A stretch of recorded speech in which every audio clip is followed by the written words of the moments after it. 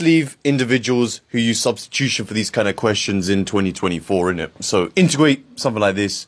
We can immediately see that this is a power function. We have something squared. And here I have cos 4x, which differentiates to something like this. This is just integration by recognition, which I use the guess method. Well, that's how I call it anyway. So you got 5. I'm going to write sine 4x. And then I'm going to write cos 4x squared like this.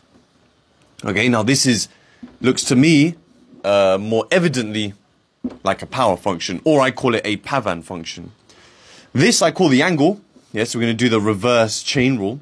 Now this differentiates to something like this. Okay, so this is my differentiated angle. So when we do the reverse chain rule process, this should go. So my guess in terms of this integral is that this power function is going to go up by 1 power. So I have cos 4x cubed. Now we differentiate to check.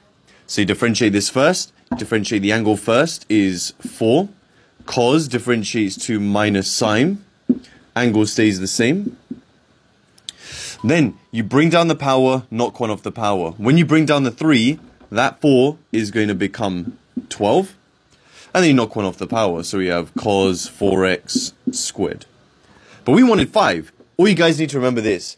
You multiply both sides by what you want, divided by what you have, which is minus 12.